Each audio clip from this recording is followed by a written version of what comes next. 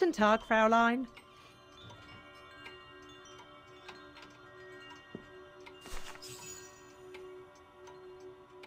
On holiday in the region, Fräulein? Just passing through. Well, welcome to my little gift shop. Frau Heigl at your service. I must say you have a beautiful shop, Frau Heigl. Thank you, Fräulein. All our souvenirs are made for excellence, as we like to say here, all by local craftsmen. Were you looking for something in particular? Well, I'm actually looking for someone, not something. Someone who used to live in this house, and I was wondering if you could help.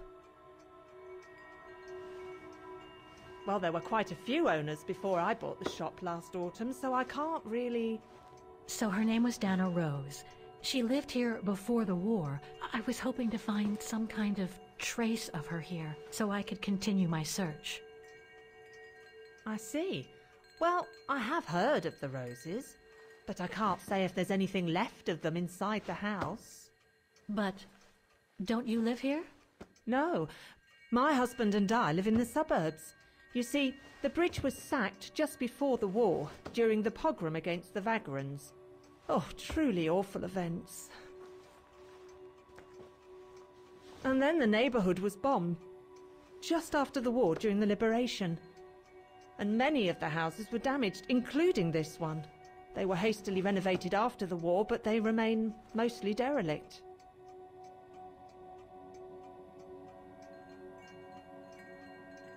You mentioned a pogrom against this neighborhood's vagrant community. Can you tell me more? As much as anyone who knows anything about Wagen, I guess. It happened in 1938, if I recall correctly. A few months after Austria and Ostertal were annexed by the Brown Shadow. What happened? Well, the Brown Shadow organised riots against Vagrants on false pretexts. It led to pogroms throughout all the annexed countries, including this house. Were the Roses home when it all happened? Like I said, Fraulein, I don't know, but I hope not.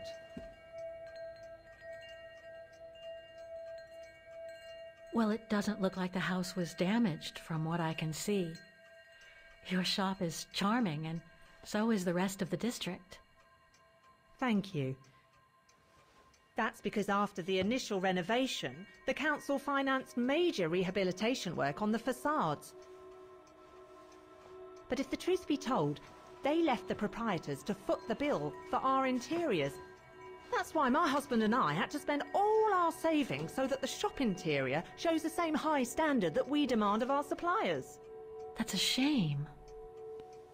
Yes, and if the council persists in refusing to help fund the renovation works, there won't be any residents left on the bridge, let alone independent quality stores like mine. There'll be nothing left but bland franchise stores, like the one further along the bridge or on the musical square. So between the pogrom, the bombing, and the whole house being renovated, there's little chance of me finding any trace of the Roses. It's not quite like that. To be honest, we didn't have the funds to renovate the rest of the house, so we used the upper floors for storing. Really? And now that you mention it, I do recall coming across old photographs from before the war, here and there in the house. The successive owners didn't want to throw them out, and I suppose they must have left them there. Would you mind if I went upstairs to take a look? Unless you would kindly bring the photos down yourself. Well, I can hardly leave the shop unattended while I go... I don't even know you, Fräulein. I see.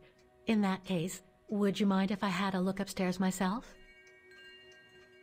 Don't take it personally, Fräulein, but I don't know you enough to trust you. I'm very sorry. Now, if you'll excuse me, Fräulein, I have a customer.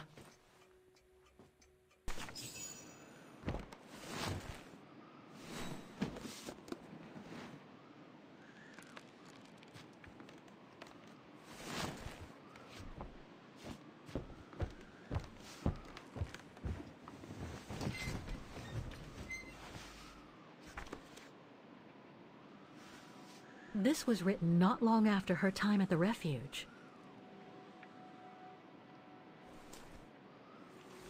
A letter from Leon. So he did write back to Dana after the expedition left Kantar, the capital of Baltayar.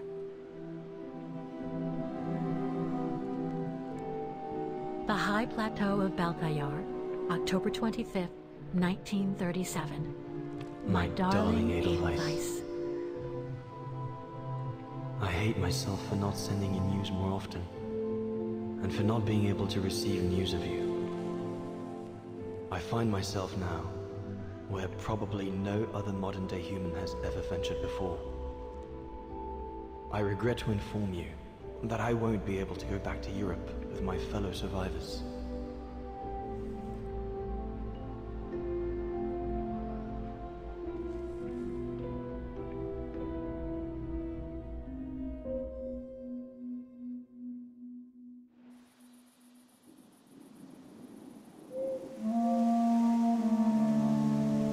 Something bad happened during the expedition. I, no doubt, am partly to blame. Nevertheless, I would like you to know my version of the events.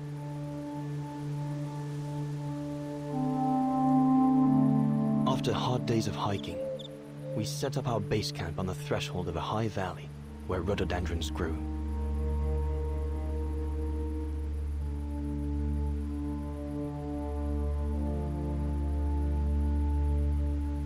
All the witnesses seemed to concur. This was where the Guru, the famous man of the mountains, was most frequently sighted.